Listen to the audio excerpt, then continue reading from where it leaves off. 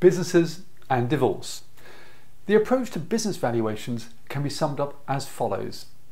Keep it simple, keep it relevant to the issues and the outcome you're trying to achieve, and keep it proportionate in terms of the costs you spend.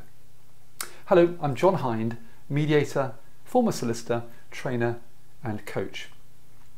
Now that said, I guess the main question here for mediation, just as it would be if you were in court, is this.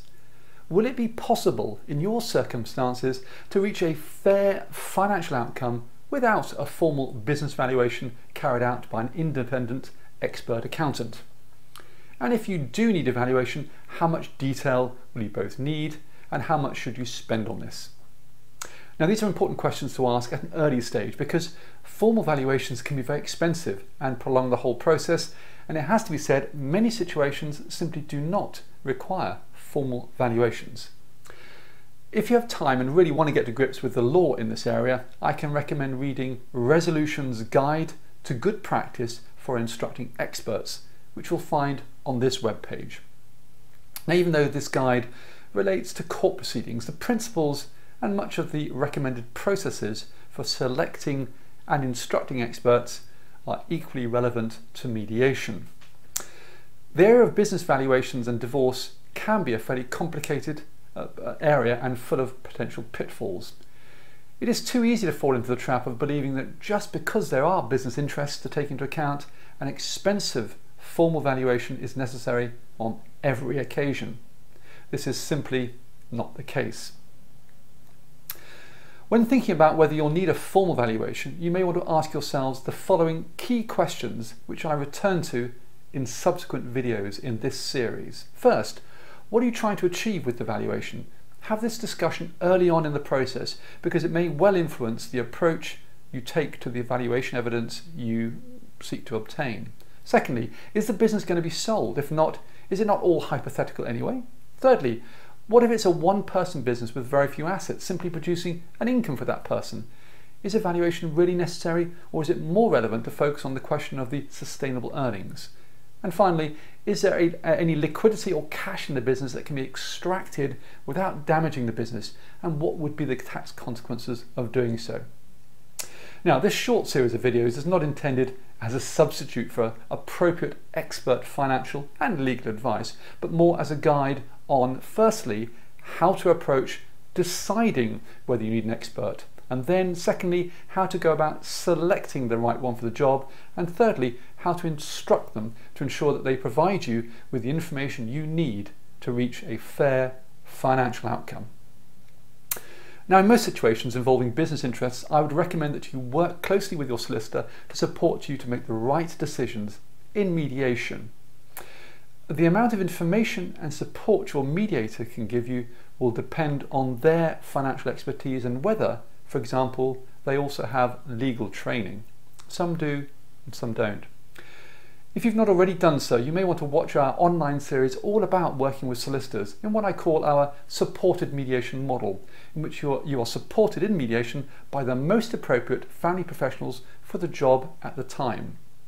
Whether you need solicitors, accountants, financial advisors, or other financial experts to help you, the key will be for the mediator to create a process which puts you and your former partner in the decision-making driving seat, but with enough financial support to be able to make your own decisions and to do all this in the most efficient, cost-effective and joined-up way. When it comes to business interests and information, especially if you've not been a direct part of that business or used to dealing with the business, you'll most likely need additional support from your solicitor and perhaps an accountant to help you select and instruct the right valuation expert and understand the valuation report when you receive it. In the second video of this series, I talk about the need for proportionality in terms of how much to spend in obtaining your valuation evidence, depending on the issues, the financial options you wish to explore, and the outcomes you hope to achieve, remembering the ultimate aim of achieving a fair financial outcome. When it comes to understanding what I mean by a fair financial outcome in law, you may want to have a look at our series on how to reach your own financial agreements and what I have to say about the principle of a fair financial outcome in that series.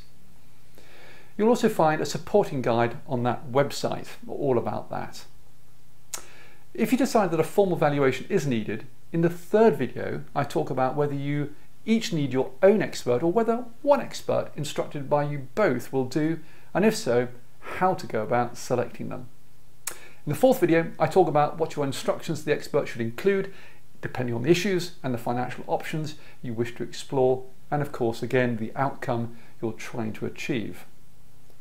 It's worth remembering and keeping in mind that however much information you provide the valuer with in your instructions, there is a good chance they will require more information as they get stuck into that task of valuing the business. So be ready to answer their questions using an agreed process to do so. Now, also on this webpage, I provide a guide list of the kind of information your valuer is likely to need, which you can refer to, as well as the following guides, which you'll also find on this webpage. First, a good practice guide produced by the organisation Resolution. Second, a guidance for instructing experts produced by the Civil Justice Council. And third, a court practice direction number 35, providing guidance on instructing experts. So there's lots of information. In the fifth video, I talk about typical examples where a formal valuation is unlikely to be necessary. And in the sixth video and final video of the series, I talk about typical examples where a formal valuation is likely to be necessary and cover some areas where the valuation expert can also provide you help with exploring the options and outcomes you wish to explore in mediation and the implication of these in terms of timing and tax. Now, I do this because in mediation I find that some people, understandably, wish to get on with the process and want to know whether they can avoid the expense and time of obtaining a proper valuation, and in some circumstances it is inappropriate to do so. These 6 videos should give you enough to be thinking about, hopefully, and to be working with for now. So moving on swiftly, let's have a look at the first video all about proportionality. Thanks very much for watching.